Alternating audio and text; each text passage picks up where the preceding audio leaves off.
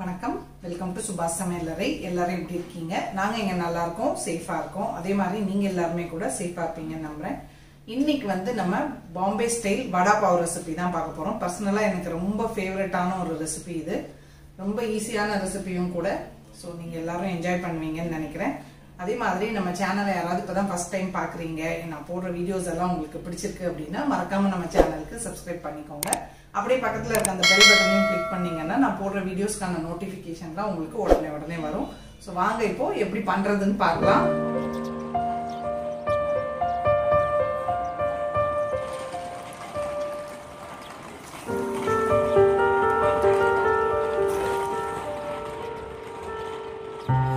வடா பாவுக்கு முதல்ல நம்ம வடை செய்யணும் வடைங்கிறது வந்து அவங்க உருளைக்கிழங்கு போண்டாவை தான் வடைன்னு சொல்லுவாங்க வடா ஸோ அதுக்கு வந்து 6 மீடியம் சைஸ் உருளைக்கிழங்க வேக வச்சு தோல் உரிச்சு எடுத்து வச்சுருக்கேன் தாளிக்கிறதுக்கு கடுகு கொஞ்சம் தேவைப்படும் அது போக 3 பச்சை மிளகா கொஞ்சம் மல்லி இலை 2 கொத்து கருவேப்பிலை கொஞ்சம் இஞ்சி மஞ்சள் பொடி உப்பு ஸோ இப்போது மசாலா எப்படி பண்ணுறதுன்னு பார்க்கலாம் அதில் 1 டீஸ்பூன் அளவுக்கு எண்ணெய் சேர்த்துருக்கேன் இதில் ஒரு 15 பல்லு பூண்டு சேர்த்துக்கிறேன் இதை வதக்கி எடுத்துக்கலாம் இது வந்து பூண்டு சட்னிக்கான பூண்டு இதை வதக்கி எடுத்துகிட்டு இதே இதில் நம்ம மசாலா தாளிச்சிக்கலாம்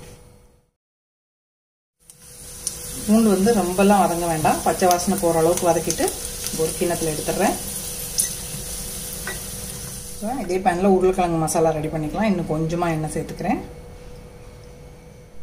எண்ணெய் சூடாயிடுச்சு கடுகு கொஞ்சம் ஜீரகம் கொஞ்சம் சேர்த்து தாளிச்சிடலாம் கடுகும் ஜீரகமும் பொரிஞ்சிச்சு இது கூட கருவேப்பிலை இஞ்சி பச்சை மிளகாய் சேர்த்துக்கலாம்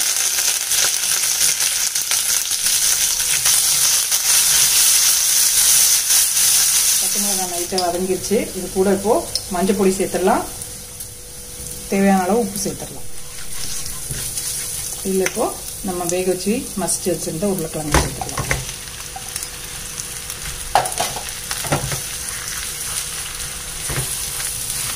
ரொம்ப பேசிக் மசாலா தான் கூட மல்லி இலை சேர்த்துக்கலாம்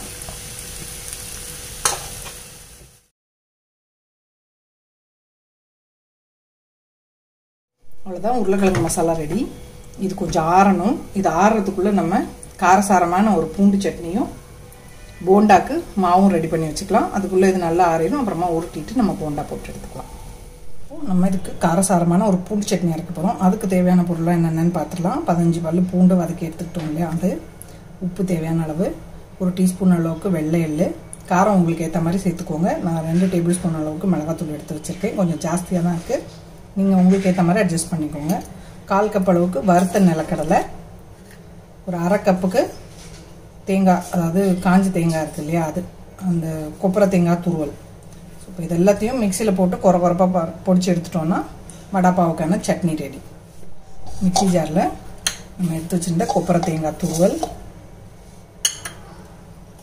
நிலக்கடலை வெள்ளை எள்ளு மிளகாப்பொடி வறுத்த பூண்டு ரொம்பலாம் ப்ரௌன் ஆக்கல பாருங்கள் ஜஸ்ட்டு எண்ணெயில் வறுத்துருக்கேன் அவ்வளோதான் இதுக்கு தேவையான உப்பு இது இப்போது நல்லா நைஸாக தண்ணியெல்லாம் ஊற்றிடக்கூடாது குறப்பாக அடித்து எடுத்துக்கணும் அவ்வளோதான் கொஞ்சம் அப்படி தான் பாம்பேல எல்லாம் தருவாங்க ஸோ இது இப்போ நம்ம அரைச்சி எடுத்துக்கலாம் சூப்பரான பூண்டு சட்னி ரெடி தண்ணியெலாம் சேர்க்காம இந்த மாதிரி குறப்பாக அரைச்சி எடுத்துக்கணும் போண்டா போடுறதுக்கு மாவு கலக்கிக்கலாம் 1 கப்பு கடலை மாவு 2 டேபிள் ஸ்பூன் அரிசி மாவு உப்பு தேவையான அளவு கொஞ்சமாக மஞ்சத்தூள் ஒரு 1/4 டீஸ்பூன் அளவுக்கு கொஞ்சம் பெருங்காயம் ஒரு சிட்டிக்கை சோடா உப்பு இது ஆப்ஷனல் நீங்கள் வேணும்னா சேர்த்துக்கலாம் வேண்டாம்னா இதை விட்டுறலாம் இது நல்லா மிக்ஸ் பண்ணிவிட்டு தண்ணி சேர்த்துட்டு மாவு ரெடி பண்ணிக்கலாம் பாருங்க மாவு இந்த மாதிரி கட்டி இல்லாமல் ரெடி பண்ணியாச்சு ரொம்ப தண்ணியாகவும் இருக்கக்கூடாது ரொம்ப கெட்டியாகவும் இல்லாமல் மீடியமாக கரைச்சி எடுத்துக்கணும் உருளைக்கிழங்கு மசாலா ஆறிடுச்சு இப்போ இதை உருண்டையாக உருட்டி வச்சுக்கலாம் எல்லாத்தையும் இந்த மாதிரி ஷேப்பில் எல்லாத்தையும் உருண்டை பிடிச்சி ஒரு பிளேட்டில் வச்சிடலாம் பாக்கி இருக்கிறதையும் அதே மாதிரி உருண்டை பிடிச்சிக்கிறேன்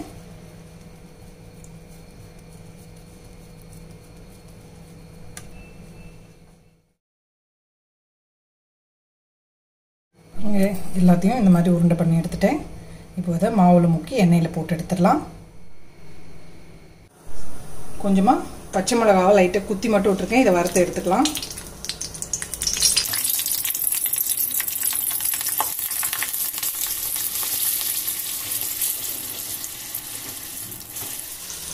அவ்வளோதான், இந்த மாதிரி கொஞ்சமாக வறுத்து எடுத்துக்கலாம். யாரால காரம் சாப்பிட முடியுதோ அவங்க வடை பாவை கூட வச்சு இதையும் சாப்பிடலாம். செஞ்சு வச்சுருக்க இந்த மசாலா உருண்டையை இந்த மாவில் முக்கி போண்டாவை போட்டு எடுத்துடலாம்.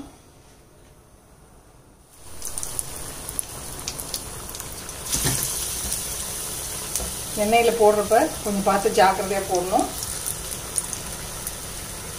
வெறும் போண்டாவாக சாப்பிட்டாலே நல்லா தான் இருக்கும்.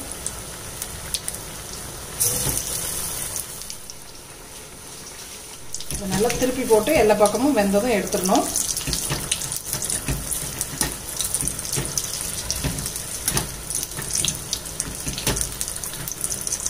பாம்பேல ரொம்ப ஃபேமஸ். நம்ம சென்னையிலேருந்து போகிறப்ப கர்ஜெட்டுன்னு ஒரு ஸ்டேஷன் வரும். அங்கே தான் இன்னுமே நல்லாயிருக்கும், சூப்பராக இருக்கும். பன்னெல்லாம் அவங்க பட்டரில் கூட வாட்டிலாம் தரமாட்டாங்க. ஆனால் அந்த சட்னி வந்து ஒரு தனி டேஸ்டாக இருக்கும், அந்த ரெட் சட்னி. எப்போ பாம்பே போனாலும் அந்த ஸ்டேஷனில் வாங்கி சாப்பிடுவோம். அதுதான் கோல்டன் கலரில் ஆயிடுச்சு, எடுத்துடலாம். இதே மாதிரி பாக்கி போண்டாவையும் செஞ்சு எடுத்துக்கலாம். வெறும் மாவை கொஞ்சம் இந்த மாதிரி எடுத்து போட்டு இதையுமே கூட வடை கூட வச்சு சர்வ் பண்ணால் சூப்பராக இருக்கும்.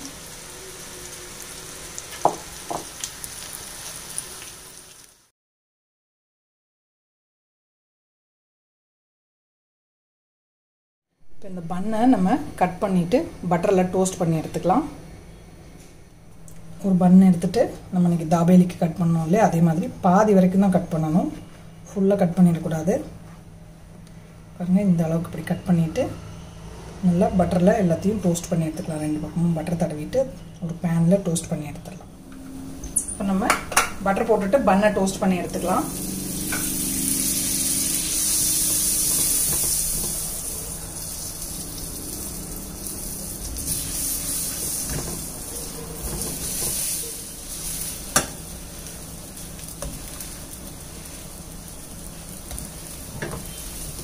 அவ்வளோதான், இந்த 2 பக்கம் நல்லா டோஸ்ட் ஆயிடுச்சுன்னா எடுத்துடலாம். எல்லா பாவையும் இதே மாதிரி டோஸ்ட் பண்ணி எடுத்துக்கலாம். இந்த மாதிரி டோஸ்ட் பண்ணி எடுத்துக்கலாம்.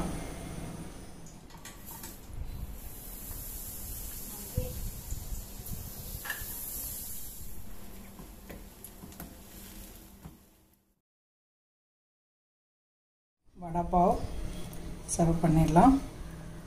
இதில் முதல்ல இப்போ நம்ம இந்த சட்னி நல்லா காரசாரமாக சுருன்னு இருக்கும், இது இதில் போட்டுக்கலாம். இப்போ வந்து நிறைய பேர் இதில் நம்ம தாபேலியில் பண்ணோம்ல, அது மாதிரி தனியா சட்னி புளி சட்னி எல்லாம் கூட வச்சு செய்வாங்க. ஆனால் பேசிக் வந்து இந்த மாதிரி தான், சிம்பிளாக வடை மட்டும்தான். இந்த நொறுங்கல் வைக்கிற ஸ்டைலும் இப்போ தான் ஸ்டார்ட் ஆகிருக்கு கொஞ்சம் வருஷமாக.